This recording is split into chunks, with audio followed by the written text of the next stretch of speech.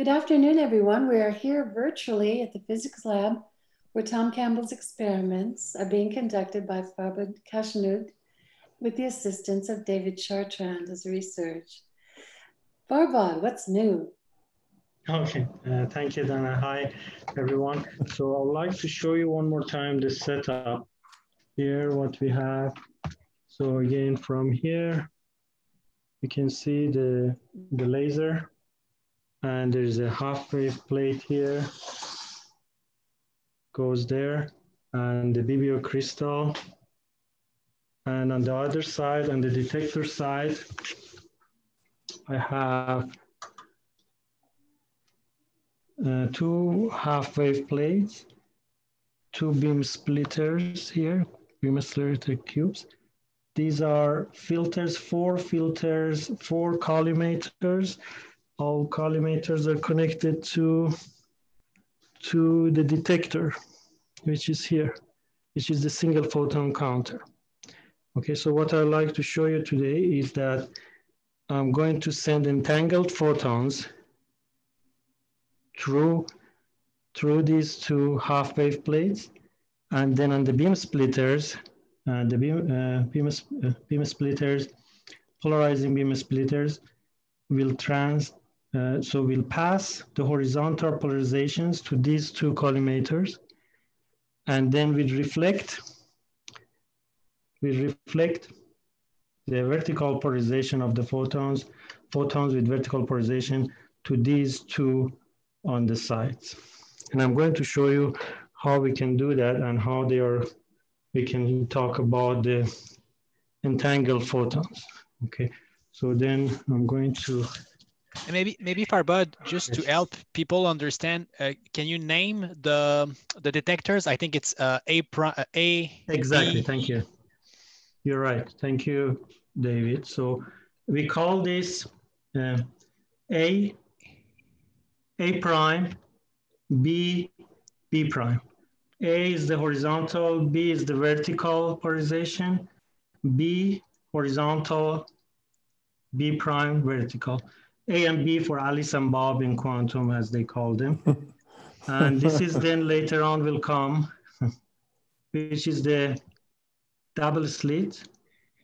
Unfortunately, I just broke it today and I have to repair it, but because I'm setting it up in a new setup, as you see here, I thought make it better comparing with what we had before, but I just broke it because it's small glass material, and I'm going to repair it today.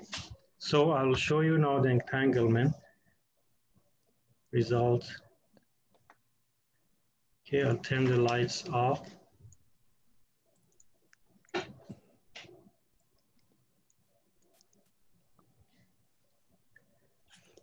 Run the experiment. Okay. Okay, laser.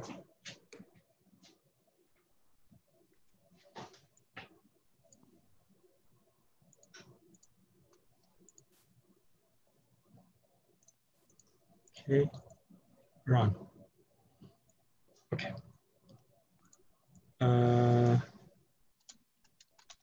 For some reason now everything, okay, let's see what we can do.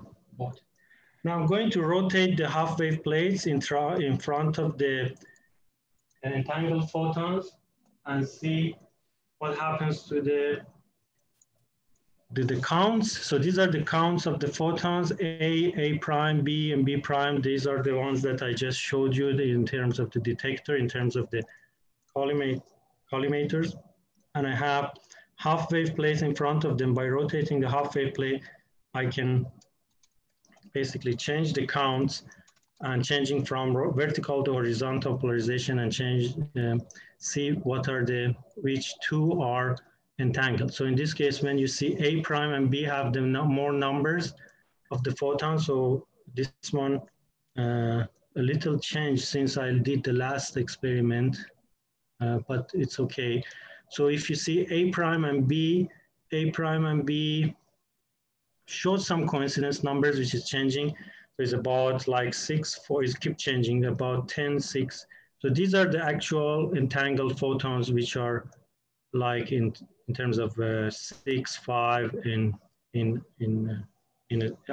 as you see when it's updating with this update time, you can see how we can detect the entangled photons based on looking at the coincidences, which is how they arrive, the photons, to detector A prime and B at the same time. So when they arrive almost at the same time in a nanosecond time scale, then we say they are entangled, they are together, they are a pair. So now I'm going to rotate the first half-wave plate in front of A and A prime. And if I rotate it, so I change from vertical to horizontal. And as you see here now, A prime is going up, A prime going down. So now I have more horizontal and less vertical. So the horizontal detector in front of the horizontal in front of the beam splitter are detecting. Now also you can see that the coincidences are more for A and B, because A, we have horizontal, B, we have horizontal on the other side of the beam, because we have on one side we have the signal, and the other side we have the idler beam, which are the name of the beams of the entangled photons. Okay. So that's how you see now it was changing. So entangled coincidences A and B. Now let me on the other side. Okay, stopped. Now I have to. Now on the other side, on B and B prime, let me rotate the half-wave plate and see how we can change the vertical and horizontal polarization of the other beam for the entangled pairs. Okay, so now it's also changing. Okay, so a little bit changed since what I did last time. Let me remove this. Okay, now I think it's better result. Okay, now let me rotate this.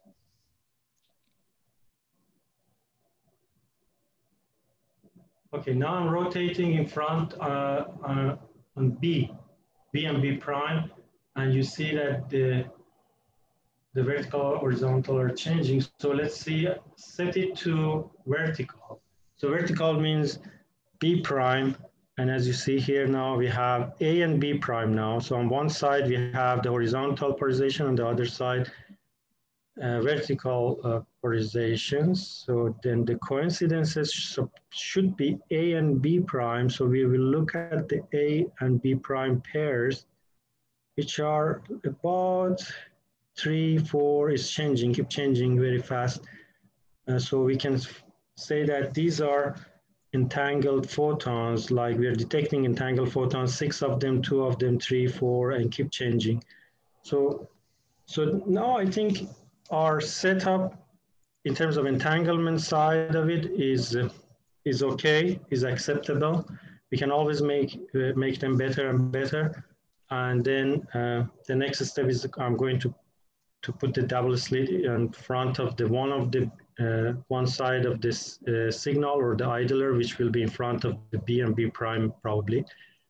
And then we'll continue the experiment. So that's what I wanted to talk about in terms of the update of the entanglement experiment, which is, I think, is okay for now, is acceptable so far, and we can continue to the next step.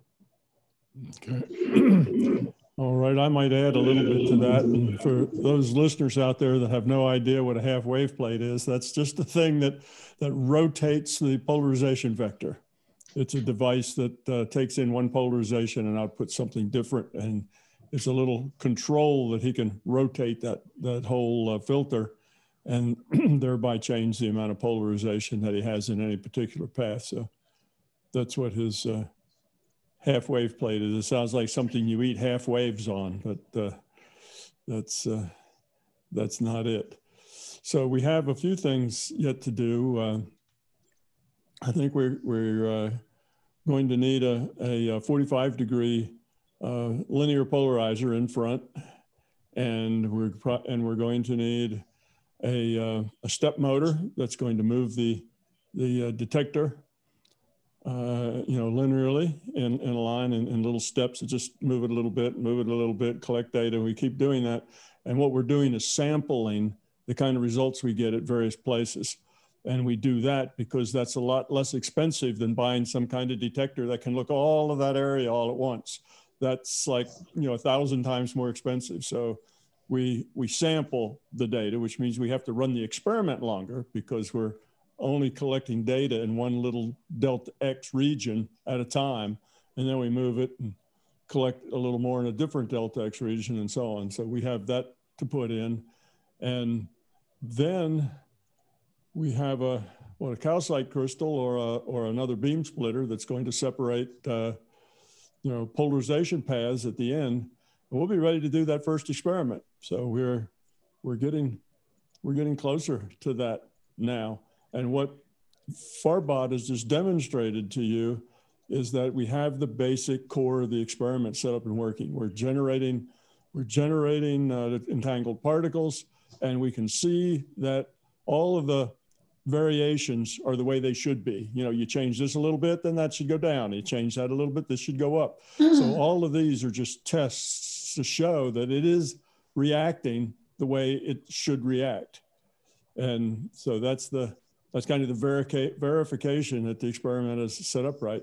And you notice the entangled particles that we actually measured in a coincidence gate that's just a few nanoseconds wide, that they were in the 2, 3, 4, 5, 6 kind of category, which is not bad at all. That will run up particles pretty well. We're going to have that data.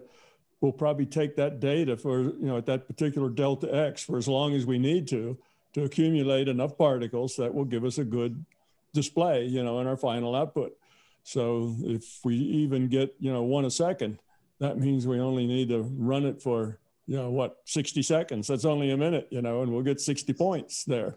So then we move to the next piece. So higher rates would be nicer because the experiment would go faster, but we can do the experiment even with just a few.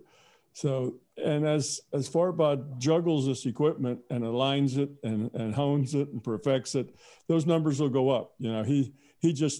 He actually didn't know that Donna was coming today and we were going to show all this. So we kind of caught him unawares of any of that. So he wasn't real prepared. And so you see it just the way it is, folks. This is not made up. It's just happened. But I have seen it where those counts that are in that gate are more like 10 or 12, 8 or 15, or we've seen higher counts, and it's just a matter of getting everything adjusted just right so that we optimize the experiment. So we'll probably be more in the 5, 10, 15 counts for those entangled particles, even though what we saw today was 2s and 3s and 4s and occasionally 6s and that sort of thing. Because you notice that the other counters that we didn't expect to see things in, those typically stay between 0s and 1s. Every once in a while, every 4 or 5 minutes, a 2 might show up. But most of the time, there's 0s and 1s, which is basically noise in the system. So if you get anything above the noise, then that's real signal. That's information that you can take to the bank and make part of your results. So even at this on the fly, Farbod did demonstrate that we have enough information to do the experiment, even without it being tuned up. So I'm very encouraged that we're fairly close to getting the first experiment done. We got just a couple of little technical pieces to do yet. Mostly now it's the motor and getting everything aligned perfectly and that sort of thing. And then getting our setup made so that we can be taking data for hours at a time as we move from this delta X to the next delta X and so on. Everything has to stay stable. Everything has to not move, everything has to stay exactly the way it is for, maybe, half a day or something before we collect enough data that we could have something to display. And that's a challenge in itself. It's really hard to have things. I mean, when we talk about alignment, we talk about moving something, a thousandth of of a meter or something, and it messes things up, or rotating at a 100th of a degree. So you have to be really careful about vibrations and other things once we start taking data. And so we're not there yet, but we're getting closer and closer. So that's kind of that's sort of the report. David, do you have anything to add to that? I think it's pretty complete, and I'm really excited for the following weeks. We're closer and closer. Yeah. Well, Okay. thank you all. Farbod, that was a wonderful demonstration. To me, that was very exciting. Thank you, Tom. Thank you, David. Tom, Center for the Unification of Science and Consciousness on Facebook is going to have this post as soon as we can get it out there. And QSAC.org will have the update as well. Thank you so much. Thank you, Donna. Thank you.